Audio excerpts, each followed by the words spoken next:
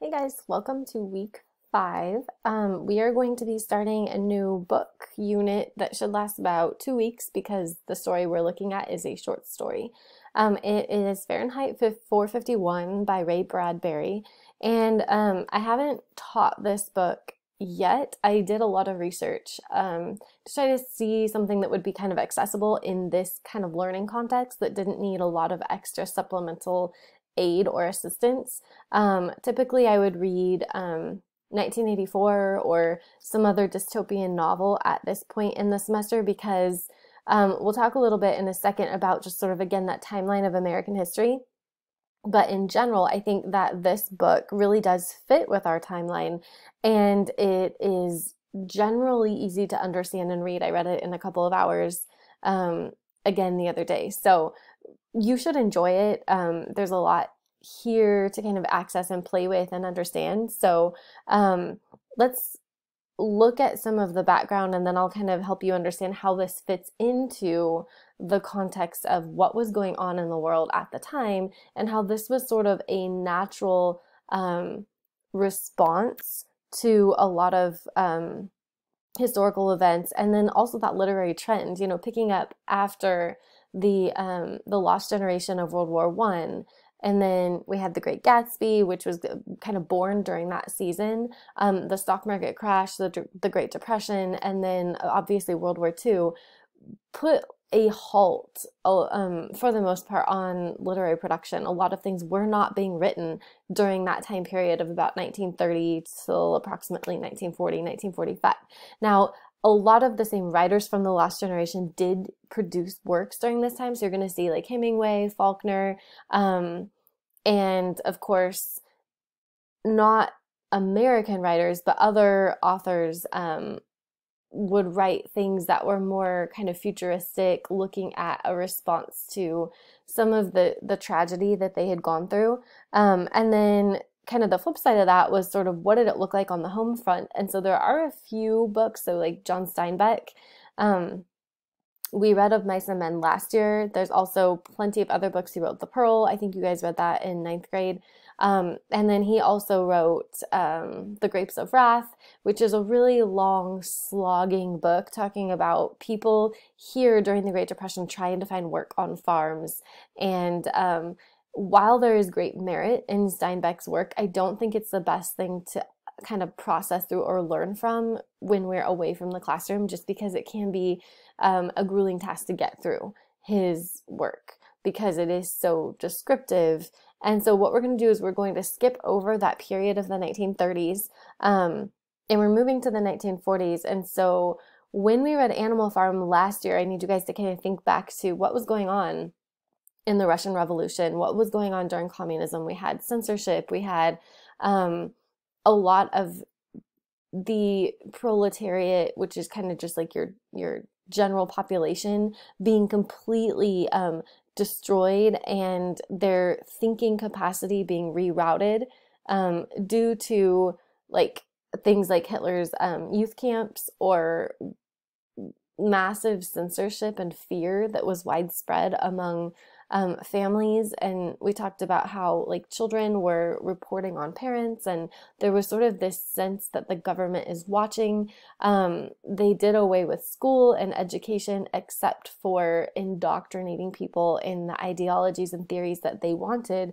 to serve their kind of communist agenda. And so the Western world at that time, the free thinking world, the world that valued individualism and like creativity and intellect, was really kind of shocked and frightened to see masses and masses of people's thinking capacity just stymied or cut short, and they weren't able to or free to exercise their human potential or human right to think and participate in ideas or to ask questions. And so really that's the background into which books like Fahrenheit 451 enter. Also, like I said, so we have Camus' The Stranger. We also have other books like Alexander Solzhenitsyn, and these were more continental, like European writers or Eastern Europe, they were kind of exploring these themes as well. But again, this is American literature, so we really want to stick to what were people thinking in America. And so therefore, Ray Bradbury's novel is a great choice. So let's get into it. It is called, of course, Fahrenheit 451, and some people wonder, well, what does that mean? That is the temperature at which book paper catches fire and burns. And books at the time were really thick, and so it had to be very hot. And so it began in 1947 as something like, it was a draft that he wrote, and he called it Bright Phoenix. It wasn't a fully completed work in 1951. Instead, he called it The Fireman, and it was a shorter version of the story published in a Galaxy magazine. But then he expanded it in 1953 to call it Fahrenheit 451. It became a novel. And this was written at a time when the world was threatened by nuclear war. There were new technologies emerging. The world was getting smaller due to technology. And really his ability to sort of predict where things were going is fairly uncanny. And people remark on that, like, wow, he foresaw this before it even happened. So I want you to kind of look for those things. At the time, these are some concepts related to Fahrenheit 451. Social criticism is a mode of criticism that addresses malicious conditions in a society considered to be flawed, and it aims at practical solutions. So that's kind of a mouthful. What does that mean? Essentially, what it does is it looks at society as a whole, and it says, okay, where are there flaws in society that need to be corrected? So someone might look at an issue of prejudice or racism or economic disparity between the rich and the poor. You might look at some type of a social circumstance and say, let's address that. And so what he's doing is he is writing a piece where he's finding things in their society at the time and saying, I'm not okay with that. There's a problem here and something needs to be done. So it warns against the dangers of suppressing thoughts and ideas through censorship. It is a piece of science fiction. So it's a form of fantasy in this genre, in which scientific facts, assumptions, and hypotheses form the basis of adventure in the future, on other planets and other dimensions in time, or under new variants of a scientific law. So while this is classified in some cases as science fiction, it really isn't fully a science fiction novel in that it defies laws of nature, gravity, that sort of thing, or scientific principles. Really what it is it's more of just sort of a futuristic projection. If we keep on this trajectory as a society, if we continue to do these certain things, where will we be? Fahrenheit 451 conveys a message that oppressive governments left unchecked can do irreparable damage to society by limiting the creativity and freedom of its people. Absolutely, this was seen in communist Russia and other communist regimes, territories, where that type of groupthink mentality came in and absolutely like damaged society. Truly, they burned books. That was sort of a popular spectacle. In this totalitarian society, there was a centrally controlled autocratic leader that had strict control of all aspects of life and subordination of the individual to the state. So in other words, in a democracy, in theory at least, we all have individual rights and power over governing our own lives, making our own decisions. Totalitarian societies do not have this privilege. It's a society that must, under every circumstance, abide by what some type of an all-powerful leader dictates or says needs to be done. And then he has his little pawns that go and carry out his orders. So again, if we were using Animal Farm, for instance, or the Russian Revolution, you have the Tsar that was later replaced by the dictator Stalin, and then all of the secret police, the KGB, the pigs in Animal Farm that would go out and do the work of the all-powerful ruler. It's also a dystopian society. So this is an imagined place or a state in which everything is unpleasant or bad, even though they seem to think that it's not, based on the widespread dissemination of propaganda. It's used to control citizens. Information, independent thought, and freedom are restricted. This is kind of a big one for this book, that people do not have access to information. They cannot think for themselves, and their freedoms to do these things are severely restricted. There's a figurehead or a concept that is worshipped by citizens. Again, it's a little bit less clear in this book who the government is. In 1984, obviously it's Big Brother. In Brave New World, you have the creator, or the one whose idea all of this was. But again, they're just sort of a figurehead. And in this case, it's more of a concept that's worshipped by citizens, and the concept is happiness. Citizens are going to feel trapped, and they're going to struggle to escape. The natural world begins to be banished and distrusted. Citizens are dehumanized. The society is in an illusion of a perfect utopian world. So even though we would call it dystopian or unpleasant or bad, the people who are in that society don't recognize that it's oppressive and bad. Okay, so we're going to look a little bit at the historical context of what was happening in the world of the 1950s.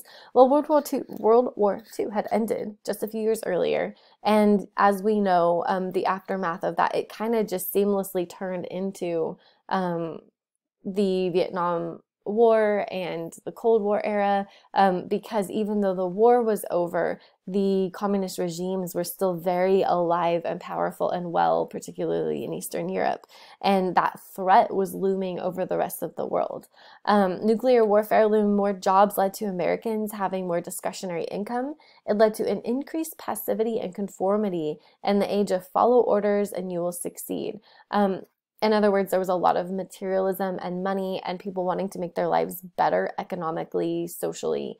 And the era of McCarthyism brought new vigor to Truman's hunt for communist infiltrators. Technology and electronics expanded, including the use of televised surveillance footage, used for many purposes to condemn and inform through sound bites. And illiteracy was growing. A lot of people had not been educated during the war period, and so the value of education was going down. There were lasting effects from World War II. During Hitler's power reign, he burned many books.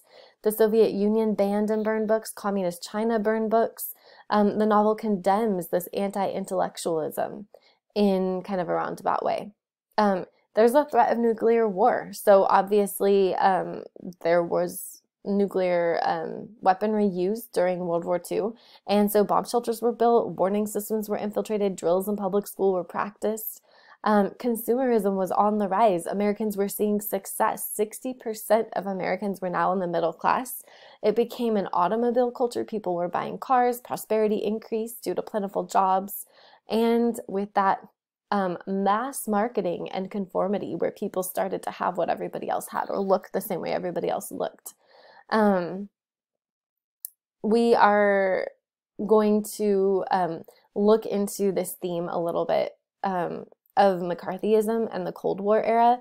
So Joseph McCarthy was a senator in the United States, and he took advantage of the fear and distrust about the spread of communism in contrast to America's democracy. So he and his committee basically conducted what many scholars call a modern-day witch hunt, where they would accuse random people of being communists, disloyal, and they were subverting the government, and they were committing acts of treason, and they were spreading hate propaganda without proper evidence.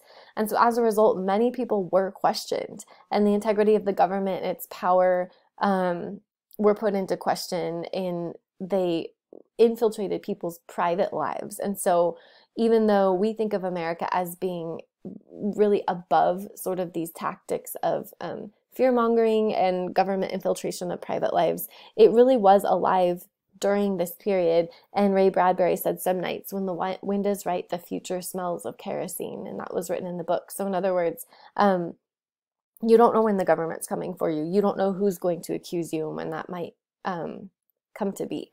So again, the television was extremely prominent. It was being widely disseminated. Some of these statistics are really important for us to look at simply because the television plays a big role in the book as well. So I'm going to pause it here and then we'll continue the background in the next presentation.